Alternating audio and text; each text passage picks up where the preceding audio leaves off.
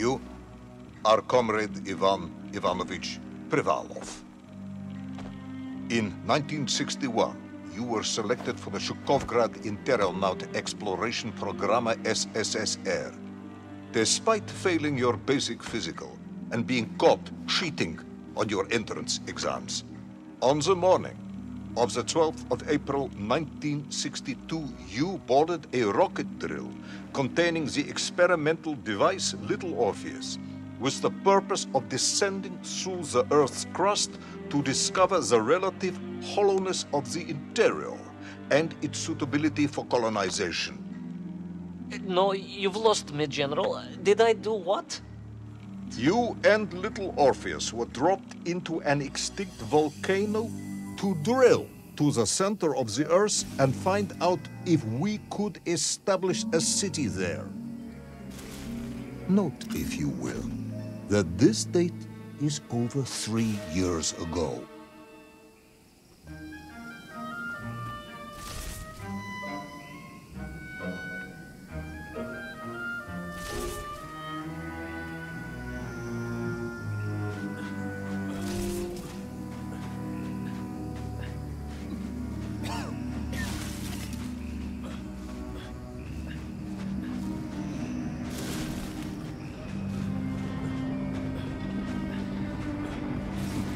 Ivan Ivanovich, can you describe Little Orpheus to me? Of course. It was large and round and had something of a disagreeable smell. I was referring to its technical specification. Well, General, I am no man of science, but it had this radio thing that I was supposed to use to let the surface know I had arrived. And some sort of battery wrapped in this lead box. But I was told to not touch anything under any circumstances. And I did notice the engineers who worked on it were quite a shifty bunch.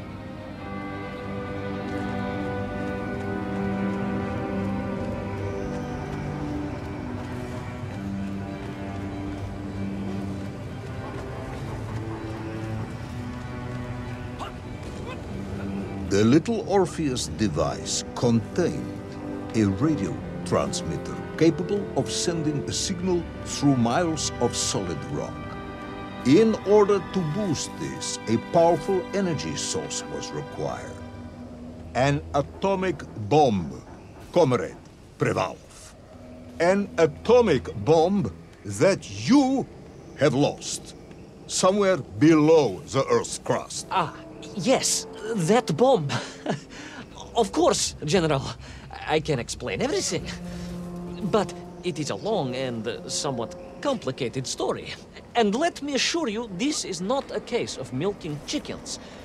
But you won't understand where your bomb and Little Orpheus has ended up unless I start at the very beginning and you let me tell you where I've been for the last 3 years.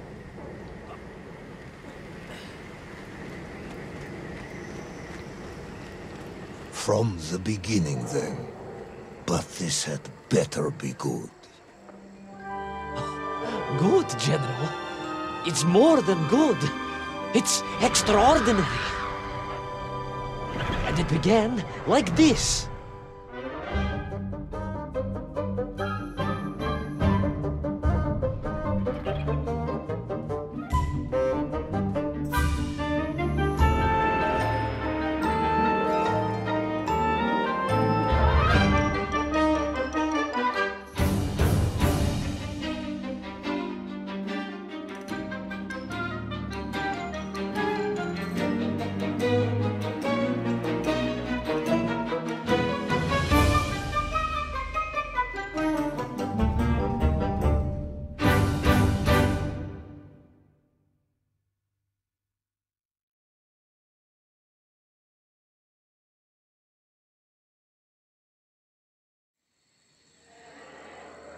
An extraordinary sight. I realized this must be the fabled land of Plutonia, as documented by the brilliant scholar Obruchev. A trail of destruction carved by the rocket drill led down into the wild and mysterious jungle. The rocket drill itself must have snapped in half somewhere below Kamchatka. And little Orpheus bounced out and became lost in that prehistoric forest.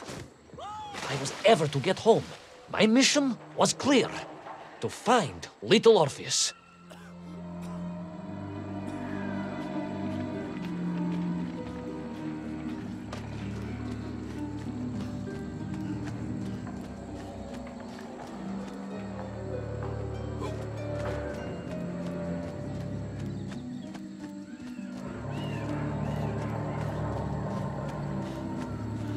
I steeled myself and plunged deeper into that prehistoric jungle where insects the size of dogs buzzed around.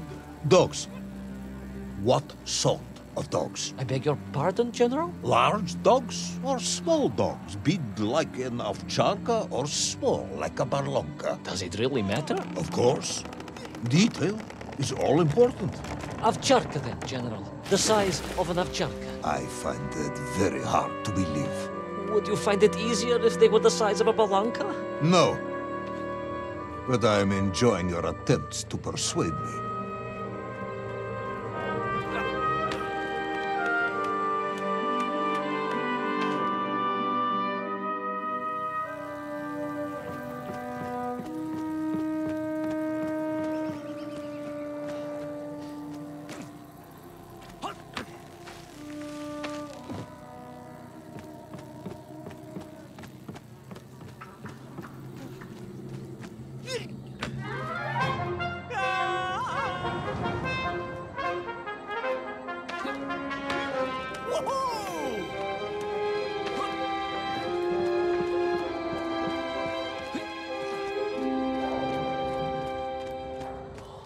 Another part of the rocket drill.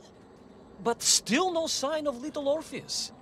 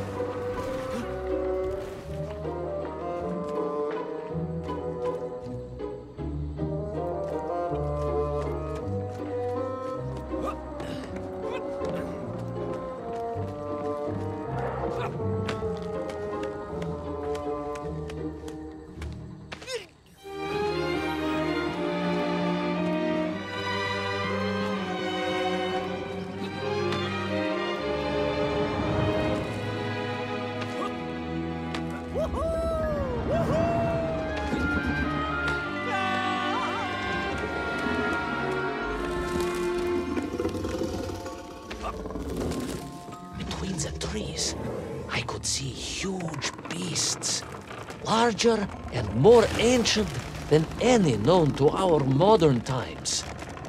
Could it be that Obrachev was right? And deep below the Earth's surface, prehistoric monsters still roam freely? Yes, but little Orpheus...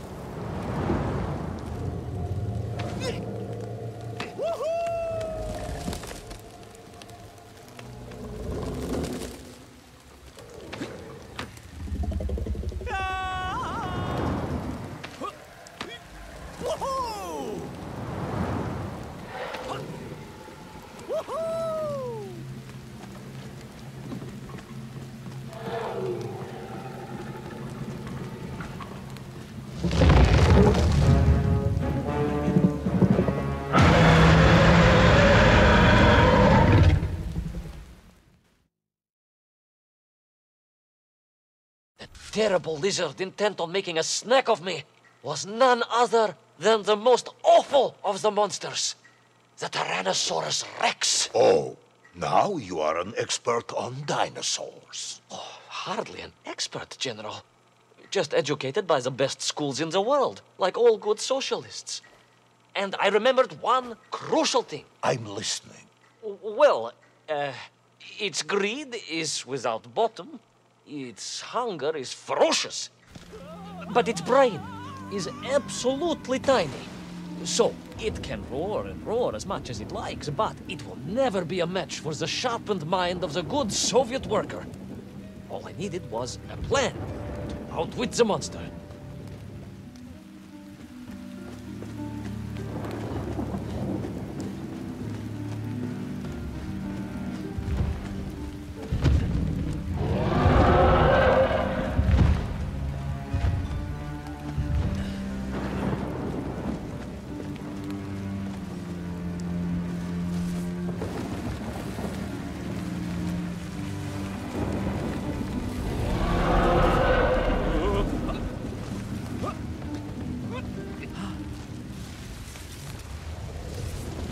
Imagine my shock and surprise to find in that clearing the last part of the rocket drill.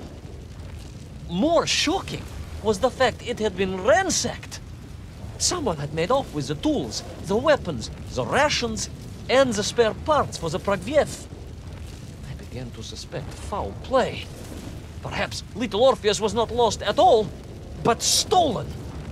All I could do was follow the trail further into Plutonia.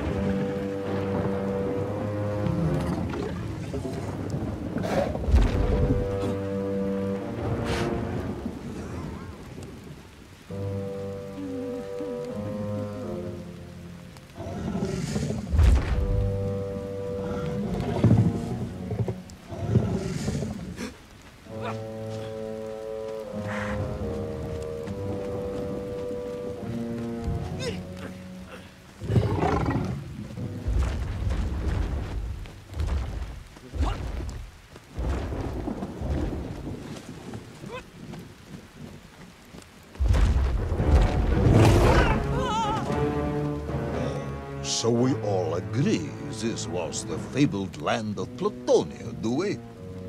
I don't remember accepting that. I will admit it might not have been Plutonia if you are prepared to accept the dinosaur.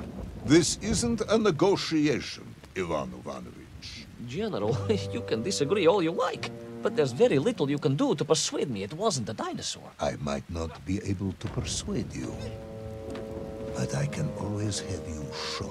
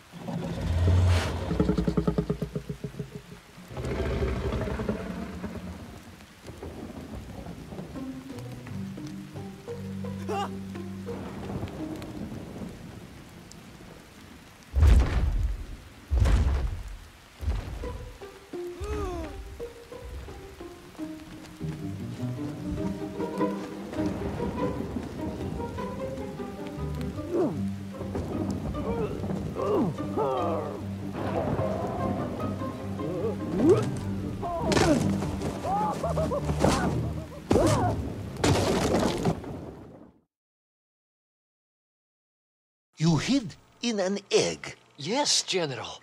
I hid in an egg. I am glad to hear your military training was not wasted. If only I had a single legion of men as brave and ingenious as you, with only 100 men equipped with eggs to hide in, we could roll across Europe in a day. General, are you mocking me? You are as sharp as you are brave, Tavarish.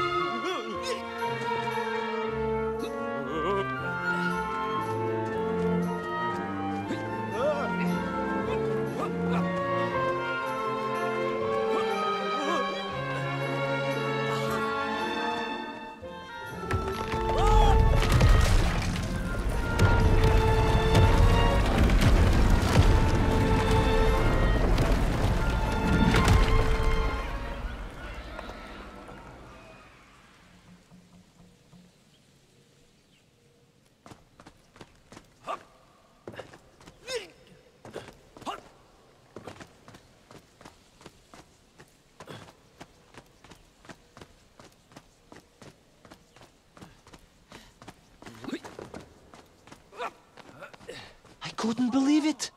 I still struggle to believe it. A whole lost city, buried in that jungle deep below the crust of the earth. Who would have thought it was possible? Who indeed? It is, of course, a shame you didn't think to record the moment for posterity and help us all to get over our disbelief. But I did, General, I did. My training was excellent, and I immediately took out my komsomolets and began to document all I could.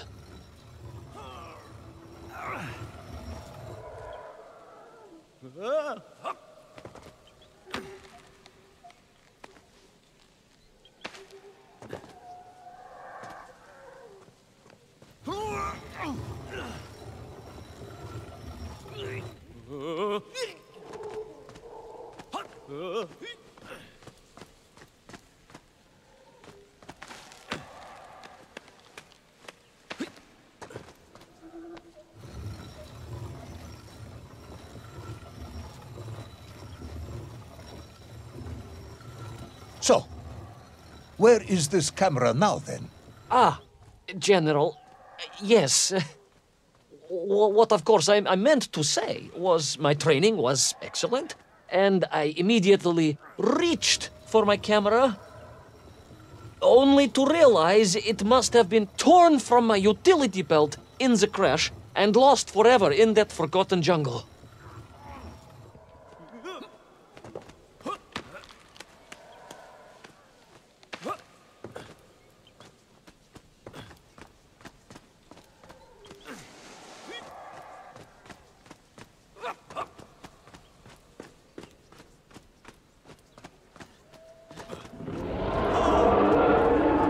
Horrendous beast had returned and was hungrier than ever. Perhaps it was angry it had been fooled by an egg-wearing idiot. That is unkind, General. It may have been small of brain, but it was grand of stature. Whereas you, Ivan Ivanovich, are lacking in both departments. Presuming there were no more eggs to hide in, did you have a new plan? I did, General. Please, do tell me, what was this brilliant plan? I ran like hell, General.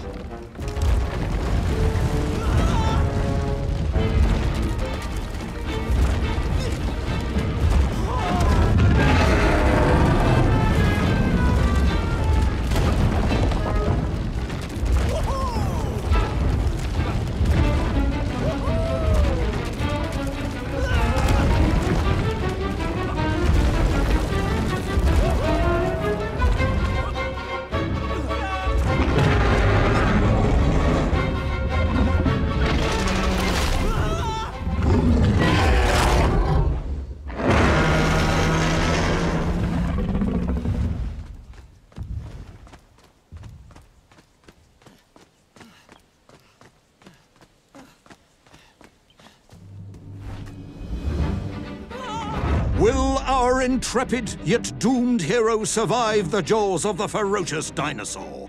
Will he meet his end miles underground as an aperitif for a ravenous raptor? What dark secrets could be buried in the lost city of Agartha? Will the general ever discover the location of his lost bomb? All of these questions and more will be answered in the next exciting episode of Little Orpheus!